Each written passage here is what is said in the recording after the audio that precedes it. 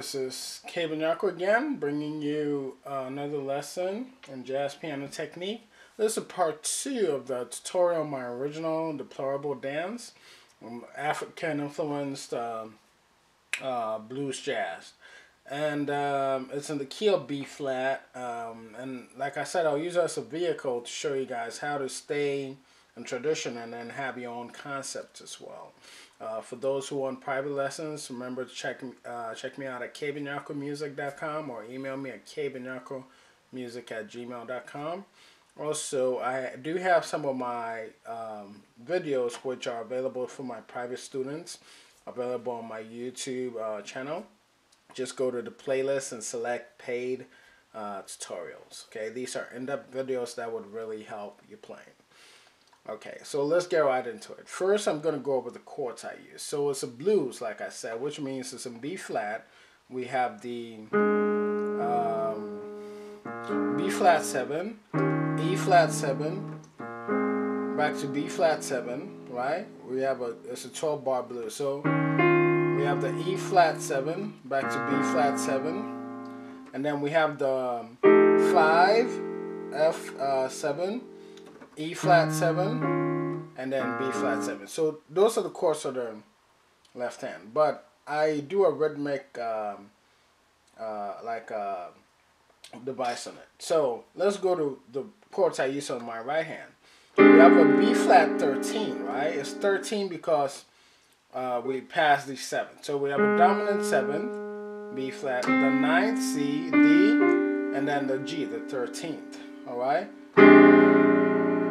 All with the B flat against the B flat. So that's the first chord.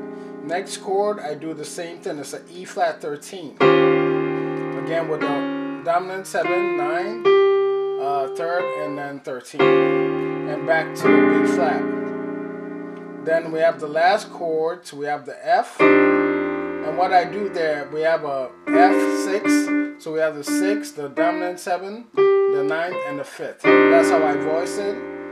And then instead of go to the E flat, my left hand is going on E flat, but my right hand is playing a D flat 7th, right, with the 7th on top. I mean on the bottom, and then back to the B flat 13. Okay, and that's how I vary it. But again, I'm staying in the blues feel. Okay, the rhythm is very simple. I start from the root.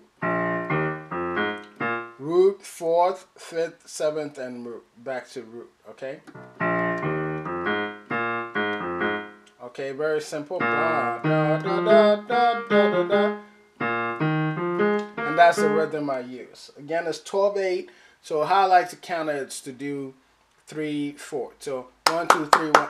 So 1, 2, 3, 1, 2, 3, 1, 2, 3, 1, 2, 3. And that's how you get the 12/8 notes, right? 1, 2, and then you count it that way. And then you play those 13 chords against that. So, and that's the head, right? Okay?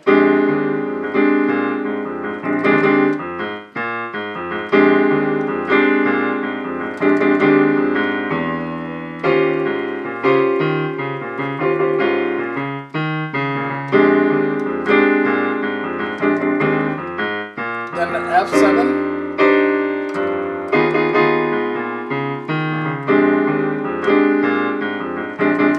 And that's the form for the song, okay?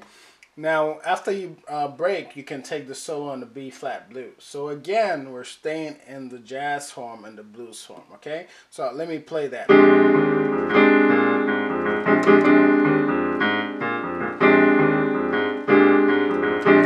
Move to from E to the E flat. A little chromatic movement there.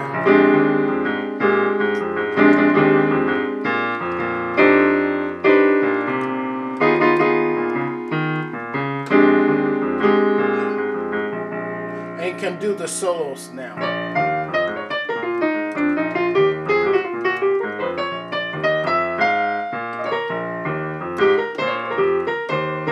So you get the idea. That's the gist of the song. Now I was talking about influence. So now, although that sounds perfectly new, there are a lot of jazz artists that did similar things. If you look at Senor Blues by Horace Silver or any of Horace Silver's songs, he usually has a kind of an African feel to it, where he has a bass line going and then the right hand going. He does a lot of motive work, which is to move an idea from, whole step or half steps. If you look at the blues and kind of a soul blues, you can listen to Bobby Timmons. There's Bud Powell, all these people, and also even if you listen to McCoy Tyner, you can pick up certain blues elements from that as well. Or and if it comes to time, how to vary a time, a good person to listen to is Dave Brubeck. He does the take five and all these weird time signatures, and it's a great way to bring your own experience to it. I listen to a lot of African music, so I bring that experience to that, and I listen to a lot of Randy Weston, who tries to combine African and jazz genres together also, okay? So again, that's it. I hope you guys enjoy it. This is Deplorable Dance again, part 2. Please stay tuned for more videos, and thank you for subscribing.